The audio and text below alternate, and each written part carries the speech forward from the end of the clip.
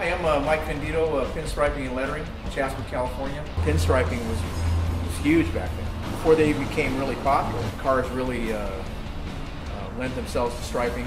People loved it. You know, the early BMWs from the 70s, all through the 80s. Pinstriping and expression through paint on the cars was a lot more prevalent back in the 70s. Where I live out in Chatsworth, in Northridge, there's a place called Devonshire Downs.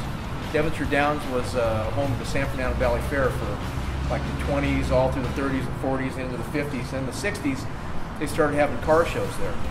And I went to a car show in about 1967. I saw a guy pinstriping a T Roadster, and I saw that and I go, that is really cool.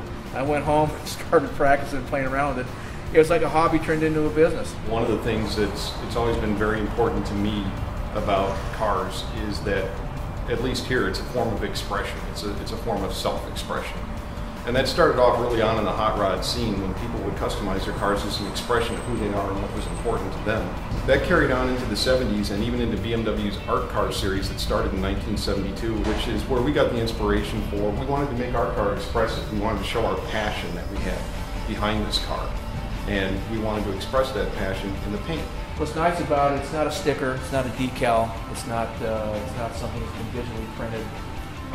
Colors are very vibrant, and it's on there. It's part of the paint job, and that's what makes it unique too. A lot of the stuff today is a digital print. They stick it on the car. It looks okay from far away, but you walk up close and look at it, and you can see fuzziness and graininess to it. This is real crisp, clear, sharp lines, intense color, and it just shows better. When an artist paints a portrait, an artist uses brush strokes that are his emotions that come through in the brush strokes, and we wanted to show that kind of emotion. When we first were talking about this paint job, they wanted different textures, and I actually came up with the splash design here in the black, a little bit in the gray, in the dark gray, which almost looks like granite almost, and then the gray with the yellow splash.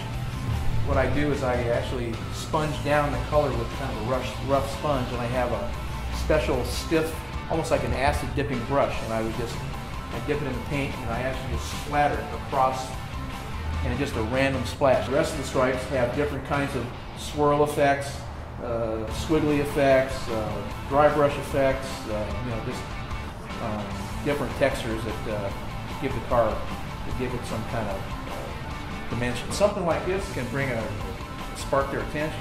It was quite a project to do. I really enjoyed doing it.